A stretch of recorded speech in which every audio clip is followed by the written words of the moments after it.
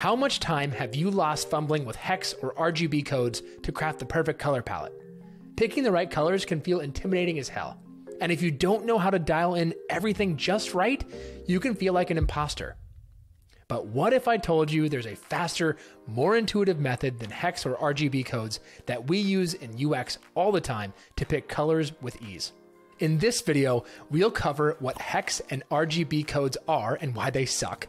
We'll show you two magical methods that will change the way you pick colors until the end of time. We'll show you how to set this up in Figma and Adobe Illustrator so you can get started immediately. And finally, how quick and easy it is to create color palettes as a result of using these methods. Before we dive in, if you don't know anything about us, my name is Colton. I'm one of the co-founders of Kickass UX. We help graphic designers become unignorable UX UI designers. So, if you want to learn UX and how to stand out from the crowd, you're on the right channel. And if you want to see more videos like this that will help you in your design career, don't forget to subscribe. So let's start out with what hex codes are and why they're confusing as hell. Kind of like trying to understand your grandma's Facebook posts. Hex codes are one of the digital ways of modeling color. They use 3 pairs of 2 numbers and/or letters to represent red, green, and blue colors. Each of the 6 digits of a hex code range from 0 to the letter F. 0 represents an absence of color, kind of like me in a snowstorm, while F is the max amount of color possible. That totals to 16 possibilities because there are 10 numbers ranging from 0 to 9 and 6 letters ranging from A to F. That's way too much to keep track of, like remembering all the damn passwords I've had to reset. Because you're a good designer, I'm sure you know that 000000 is black and FFF is all white. So with all this in mind, here are the values ranging from black, 000000, all the way to the total amount of red you can get, FF0000. It starts at the first digit and goes 0 through 9, then A through F. As soon as you use more than just straight red, blue, or green in a hex code, you'll get confused and discouraged. Kind of like trying to understand what a toddler is saying. For example, what would A4CFB0 look like? Who the f knows, right? If you're like me and you need closure on things, it's actually light green. Basically, hex codes suck. And RGB codes are just as bad as hex codes. RGB stands for red, green, and blue. To change the color of an RGB code, you choose a number between 0 to 255 for each of the 3 values. 255, 00 is red, 0255, 0 is green, and 255 is blue. 000 is black, and 255, and 255 is white. So with this in mind, what color would you expect 23, 175, and 102 to come out to? Again, if you're like me and you need closure, it's green. How the hell would you be able to tell that from those codes? You can't, unless you're the Rain Man. So again, RGB codes suck. But good news for you, there's a faster, more intuitive way, and that's using this color model, HSL. HSL stands for hue, saturation, and lightness. When using HSL, you first choose the hue. Then you choose how saturated you want it. Finally, you choose how light you want the color to be. Hue values range from 0 to 360, with 0 being red, 30 is orange, 60 yellow, 90 yellow-green, 120 green, and so on. You can see the rest of the values on the screen.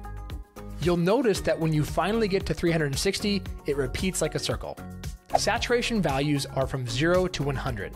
An HSL code with 0 saturation means the color has no saturation, and 100 means it's fully saturated. Go figure. And lightness values range from 0 to 100, with 0 being black and 100 being fully white. So, if you have a lightness value of 50, it's an even balance of white and black, meaning it makes the hue appear at its fullest potential. The higher you go up on the scale, the more white you add to the color, and vice versa when going down. It's like the HSL gods were trying to make it easy or something. Here's an example of an HSL code, 30, 88, and 64. With all you know now, can you guess what color that is? For a little hint, just look back to the colors we just mentioned in the hue values. It's a saturated bright orange. All you have to do is look at the hue value. Then look at the saturation and lightness, and you'll be able to know exactly what you're looking at. Once you start using HSL, you'll be able to look at this code and understand it at a glance, instead of feeling like you're deciphering the damn Enigma code like you do with RGB and hex codes. Do you have any idea what the hex code for this orange would be? Again, if you're like me and you can't stand open questions, it's F4A352. Yuck. If I were looking at that hex code, I would think it's the result of my cat walking across my keyboard, not someone trying to tell me what color to use.